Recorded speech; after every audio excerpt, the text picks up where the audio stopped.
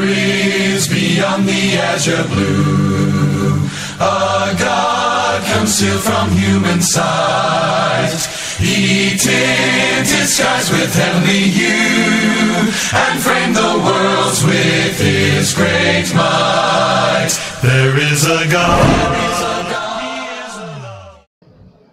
Good morning, Radi Israel. Say, and there an open so you also can't accrate as a form. Voice of the Church, a Jumadi Esso, and now a neck consider an opay, you know, Abishamin. I know actually no, wait to me after you Jumadi, a documentary and so. Enter ye the better YouTube Esso. A Radi Israel Epio. Now, Chia a chair mono me catch all say, when Yankupon Abwaye Emma. Ya vocational school bi ewo Takrade kro our friend Hwendo eso na ya be graduation at the a school for 168 Onyankopon adom sa emofra no atumi awie school eye enado memede ya na ya ka kire mo say ye beba na ya bremo ne course no ebi awo yedwumadie eso enti na no pay atonsa afra enua Kwame Malcolm oye media man mu ebre munim no dada say ensem bisa ba ko ni mienu bi ya na mowo ewo free vocational school ye ewo Takrade he no obetumi abisa amamo ya hwese ye betumi abiebie emu kakra nso so ede amamo enti ya Kwame mewa akwaba brother medase yeah media tiefu asem ebehye wa no yo brother na anope epese hu se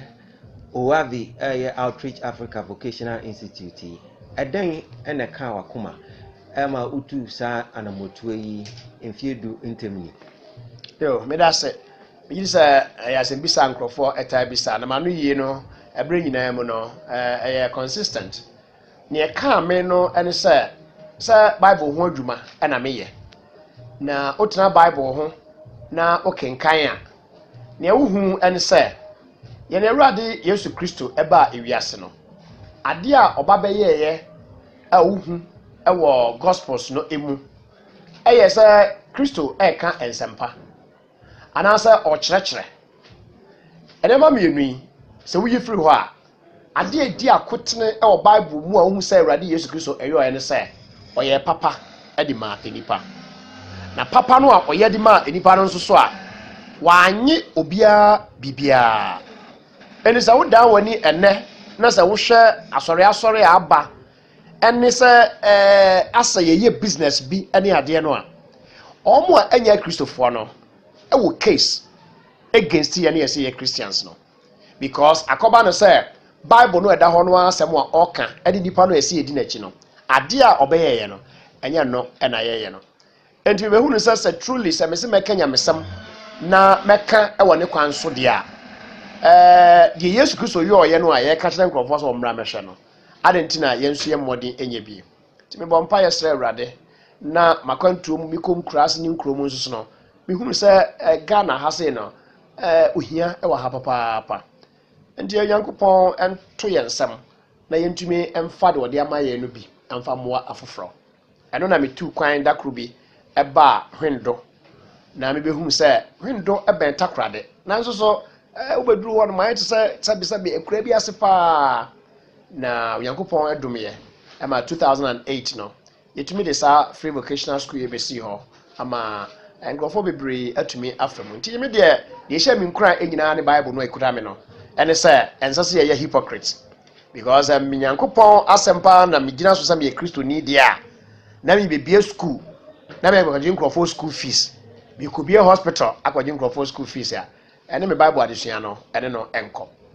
na brother what can you say senyi na ejina Yesu Kristo na doye odebaye edemaye nyinaro anya biara enfiedu intemni enkrofo dodo be se 900 se memfom ya be se 900 na no wetumi abefa school yimu a wentua peswa wentua dama amfie mienu na obia eba na obi graduate obi wie nso na nakandia odi be ye adwuma no ne nsa aka bi edefa ne modern boy a wabo wo school a oko school a 1 to 2 mu a ye punctual ne ho keka ho na obi ba bisa se enti ugina Yesu Kristo edim ode ye no na che se eye Kristo somfo nko a na ofa wo mu school no mu ana yo me da se dabi sa Awurade Yesu Kristo baaye no enipa dodo a na edi na chi no na nya se omu nyina na chi difo nem na Yesu nya obe convert wo mo no ma be na chi difo enti sa aduane na ekom di nipa na ode ma ye hu se Jesus discriminate ye obi a twa so ode ma no no kwasem o ze nyamesom ane kristosom yam forso nipa o ba power wo no sa o forso se te se me Church of Christ ti chinchina me bank Church of Christ are wrong o se de ogidi na mo bonasu na obi a wo kwan of forso o digi bibie enti preacher ma preachi ane me no yo a maye no ene ba ma obi kon ado ba bia me wo no enti da bi if is a school na se no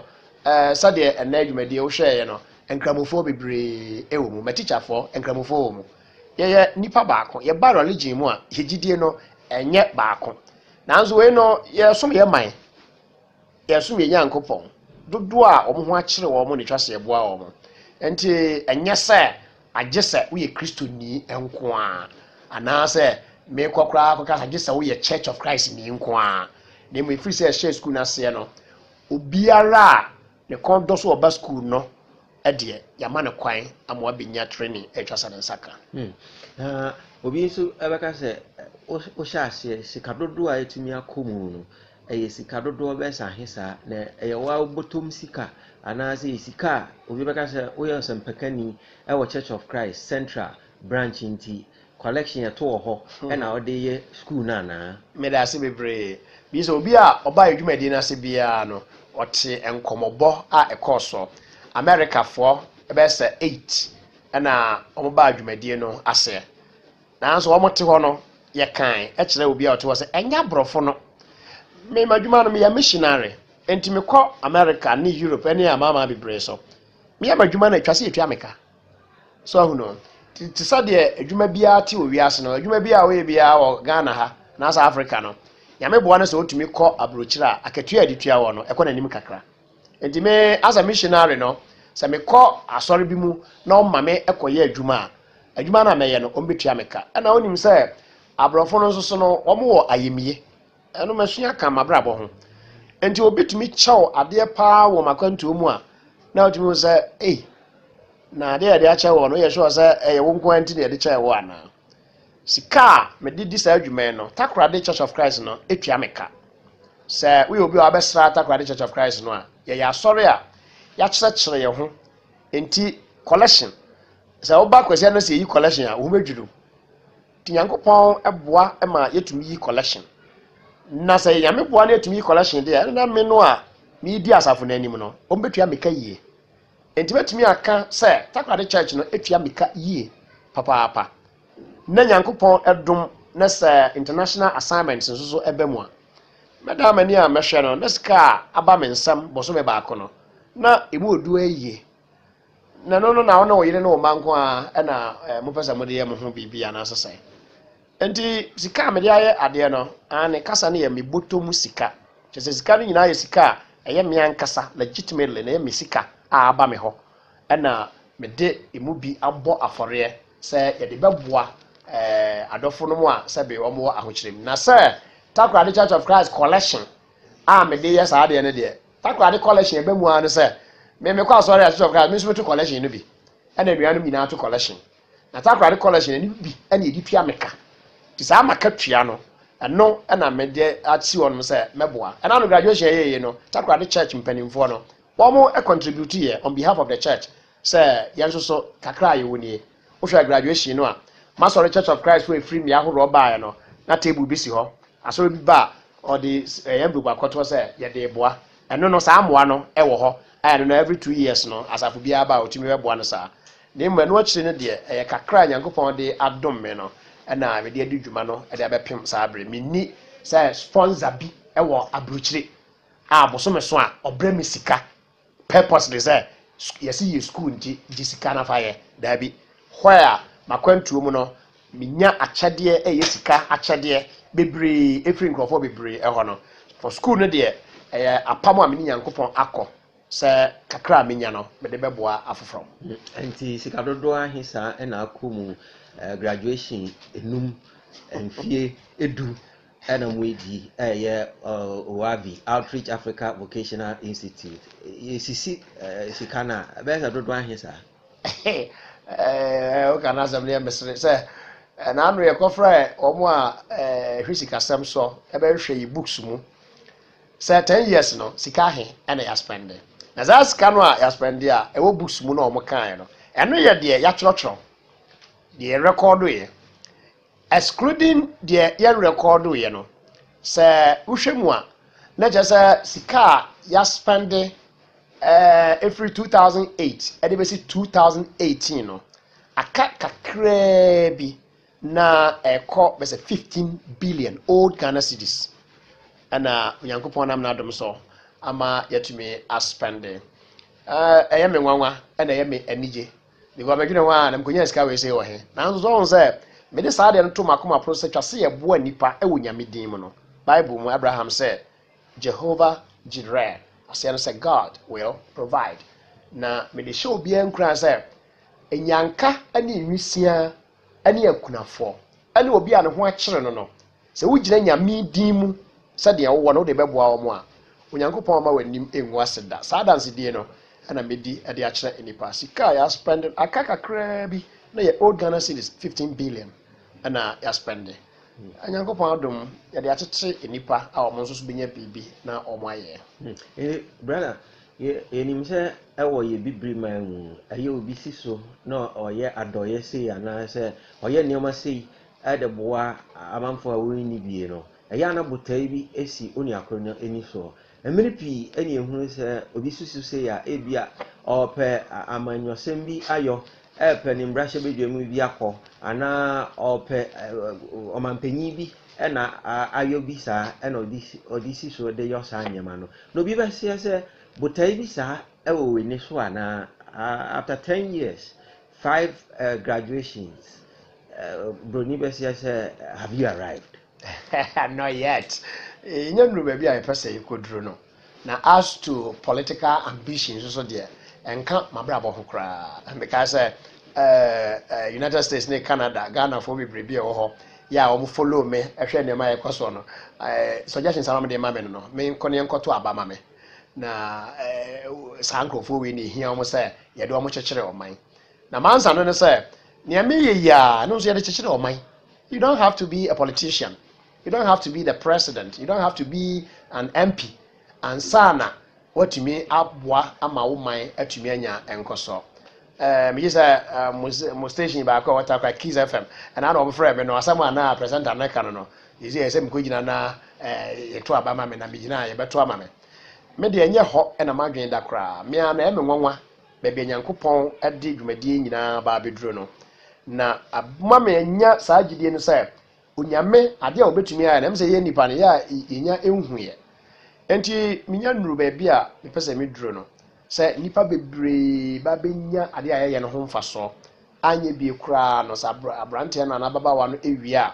obetumi anyi de ne nsa ye bibia ne nsa betumi akɔ na no ɛhɔ na manige ni nyinaa wo but as to politics ne ade no de da bi me ye missionary Onyankopɔn emu no manage baabi a megina no sɛ mi hu sa ban a wo so biara ya de papa me mani pa hu sa de a omo ye ya de papa and ya me say ye we politics mu a emwa na eno no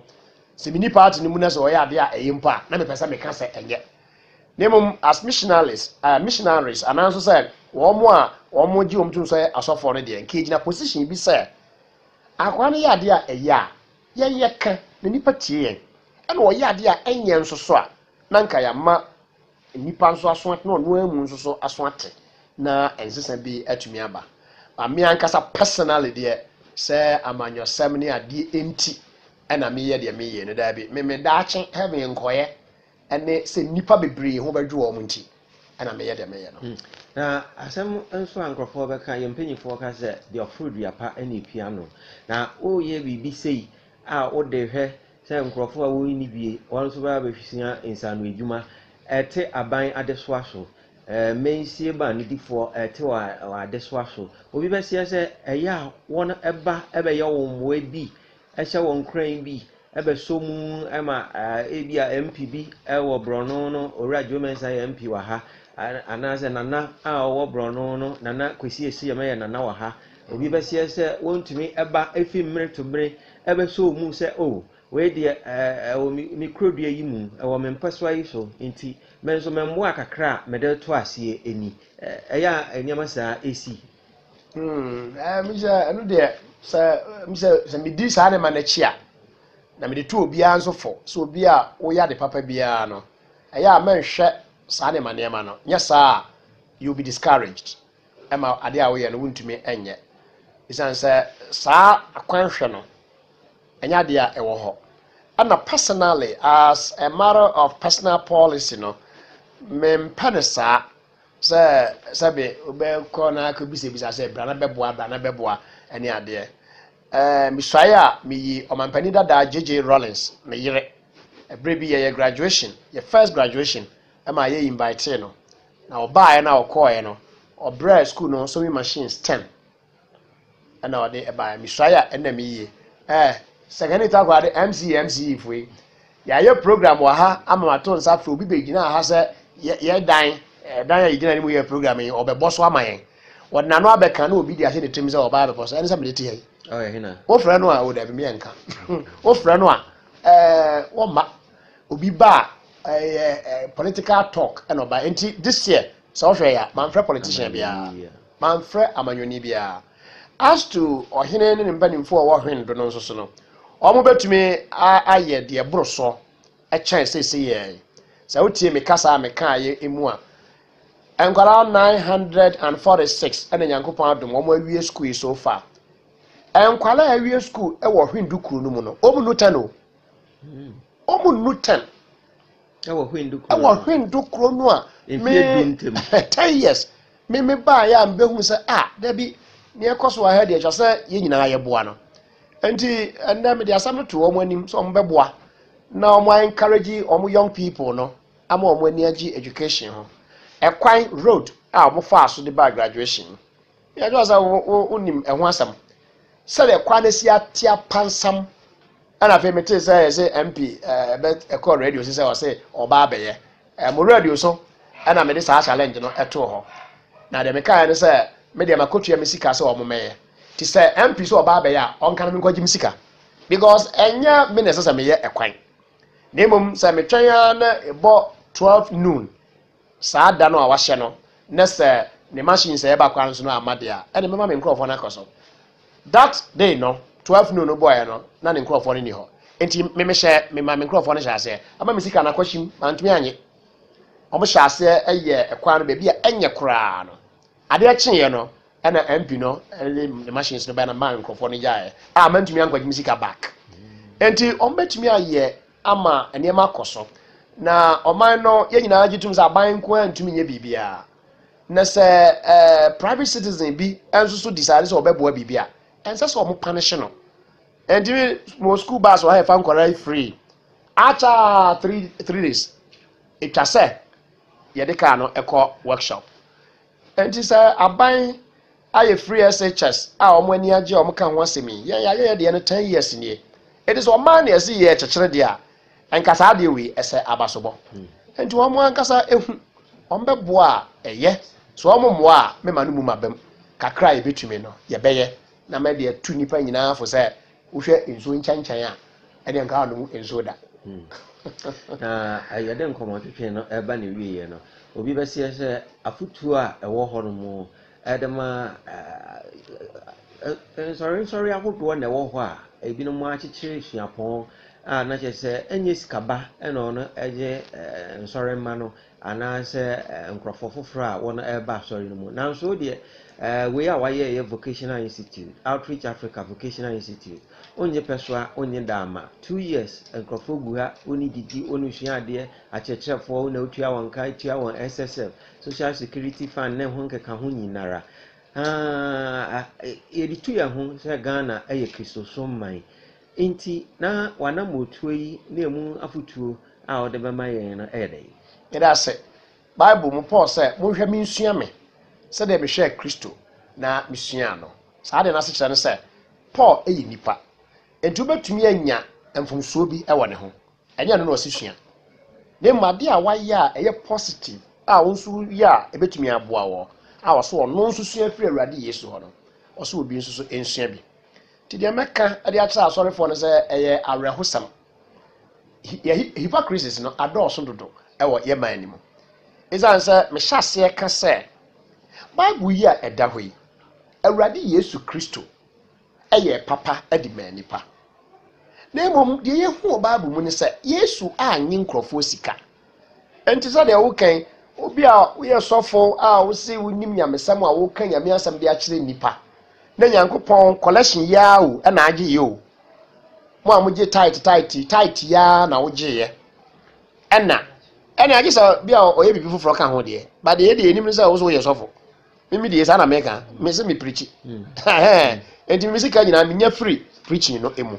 na sɛ menya deɛ I must give back to society deɛ meka no ɛno nti no asɔrefoɔ ɛnhwɛ saa deɛ no yie Bible mu ɛnyɛ John sempa mu ɛna Awurade Yesu Kristo ɛkɔ asɔre dan mu a na ɔmo edi edwa na Yesu de abaa ɛkɔto enipa so ne bufuye ɛde abaa to enipa so ɛbɔ ɔmo maa bebree enti menkwa me Bible mu ɛna saa asɛm yi ɛwɔ bia Bible mu ɛna 1 Timothy chapter 6 ɛka kyerɛ yɛ sɛ bɔne nyinaa ɛnhini ɛne sika pɛ bɔne a ebinom adi akyire na ɔde yɛ bebree awɔ wɔn ho enti sɛ asɔrefoɔ ɛbɛyɛ sika nibrefo ɛma yɛ pesika baabi a ɛnsɛ sɛ yɛ pesika nyamesom adan na no ne pɛsɛ de kɔ pesika ɛsɛ nyame boara sɛ yɛnya biribi a nkɛne afoforɔ bɛkyɛ no yɛntumi ne ɔmo ankyɛ Bible mu yɛdi fɔ ɛna afei madwuma a meyɛ no akwantu a menam mu no aborɔfo ɛwɔ saa adeɛ no wɔ mu mu papapapapapapapa sɛ aborɔfo no ɔno nya asɔre ɛna wɔkɔ ansana wayɛ papa obroni ayemye kindness ɛwɔ broni mu onsi asɔ dem da ɛnso so ohunu adeɛ bi pa na ɔpɛ sɛ ɔkɔ no ɔkɔboa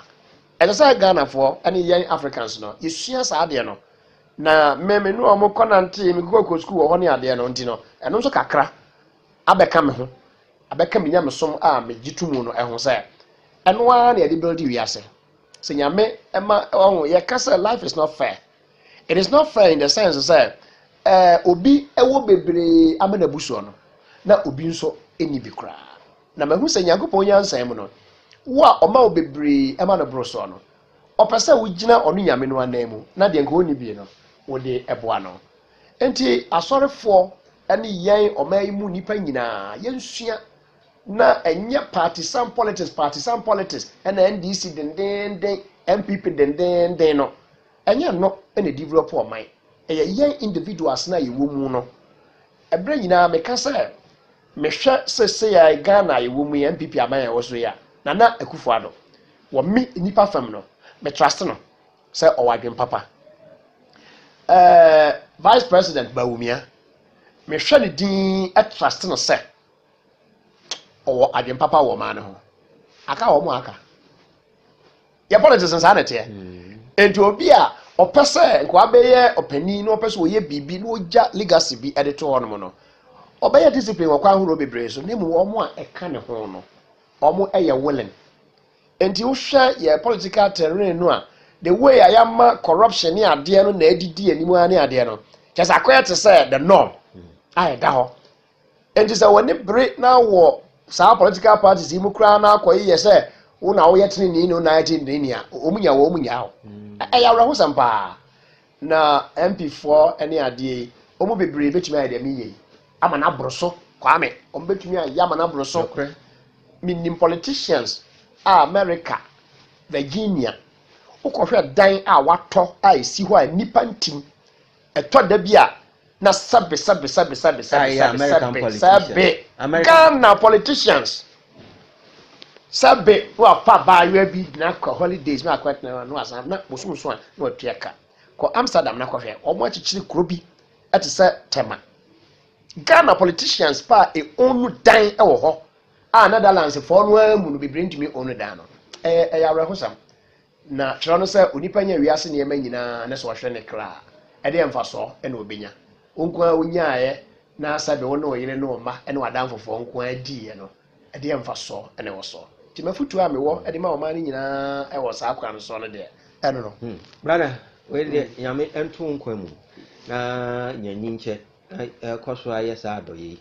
ɛno ɛna abra ɛyɛ de nkɔmɔ edie no ɛba na ewie no na yɛbɛka nso sɛ nyame ɛnka na kyɛ sɛ yamanyɔfoɔ no ɛne yasɔfoɔ no ɛnso ebi ɛsaa ɛnka wɔ makoma na wɔn nso ɛntumi ɛnyɛ saa adɔ yɛ wie na kyɛ sɛ na egyankafoɔ na wɔn wɔ yɛn ntam no wɔn ho ha wɔn kakra na enuhu bi wɔ hɔ yɛwie enuhu bi ɛwɔ hɔ mfie du ntam 5 graduations sɛ ebisa sɛ wɔnyɛ enuhu bi regrets bi wɔ hɔ bintumi nka ne saa sɛ medical kan discouragements ɛwɔ hɔ nneɛma bi wɔ hɔ obi a wɔsɛ abu abam ɛno na ɛwɔ hɔ na mmom ɛma me nnume ho ɛnam deɛ menim ɛwɔ nyamesɛm mu nti ɛma me nnume ho because papa bie ni hɔ a onipa woyɛ a wotɔtwene wo a wotie me fa to tirim papa biara ni hɔ a woyɛ a wotɔtwene na papa biara na meka no ne sɛ ɛnyɛ nipa nyinaa na sɛ wɔyɛ ɔmo papa a ɔmo ɛyɛ grateful to you obi wɔ hɔ no ma obi a ɔbɛyɛ no papa mpo no ɔno mpo ɛna ɔde wobɛfa ɛkwan a ɛnyɛ so mebu ne sɛ ɛyɛ abamubuo a saa nipa no ne yɔ ɛna bia ne kasa no a wɔyɛ no ɔde ɛbɔ abrabɔ mu na mmom ɛnsɛ sɛ wonu ho nti me nu me ho ɛwɔ ne akɔso biara mu sɛ woyɛ onipa a wɔɔden ɛwɔ ewiase a ɛka sɛ woyɛ den ɛwɔ berɛ a ɔhaw ne dadwen esuo bi ɛsoɔkye bi yɛ den ɛbɔ wɔ no woyere wo ho na wogyina wo nan so nti wɔn a wotie mi no mɛmpa aba ntɛntɛm saa ne wiase no nye nipa nyinaa ɛna sɛ ɔyɛ papa ma wɔn a wɔn betumi ada wase wɔn betumi ayi wayɛ na mmom kae sɛ papa biara ni hɔ a onipa ɛyɛ a ɔyɛ ɛtugu wɔn yɛ nyinaa yɛ mmoa yɛn build yɛn man na twiifoɔ sɛ nkwan ɛyɛ da a ɛta no ɛsɛ binom sɛ Ghana ɛyɛ yie a ɛbɛyɛ ama me ɛne wo ɛne yɛ mama nyinaa anɔpɛ yi aha ɛne ɛdo ɛbɛsie onyankopɔn nhyira na yɛmfa weenum nyinaa ɛnto yɛ akoma pono so na yɛmmoa ɛma yɛ man ɛntumi ɛnkɔ so yie onyame ɛdom wo a ɛyɛ aka ɛwɔ ne a ɛni bie no asɔrefoɔ omiɛnsakra yɛ adwen sikani berɛ no adɔɔso dodo ɛwɔ asɔre mu yɛmmoa wɔne a ohia ɛmfa nhyɛ onyankopɔn die kronkron no ɛde monyam ɛyɛ awurade pa next week bɛsan aba wo nkyɛn ebio wo abofra bi a wɔpɛ sɛ wɔde no ba saa school no a ɛno no phone number no a ɛwɔ screen no so no wofra a yɛbɛma ɛho akwankyerɛ nyinaa enti onyankopɔn nhyira ɛne dɛ wɔfra me brother dan Owusu Asiamah mene menua Kwame Malcolm kuno ogyina hɔ bisabisa nsɛmbisa no ɛde ɛmaa yɛn ɛyɛ ne pa next week ɛbɛsan ɛhyɛ bio. The Churches of Christ salute you and good morning. God richly bless you. Bye-bye. There is beyond the azure blue a God concealed from human sight. He tinted skies with heavenly hue and framed the worlds with his great might. There is a God. He is a love. Good morning. I want you to send an open so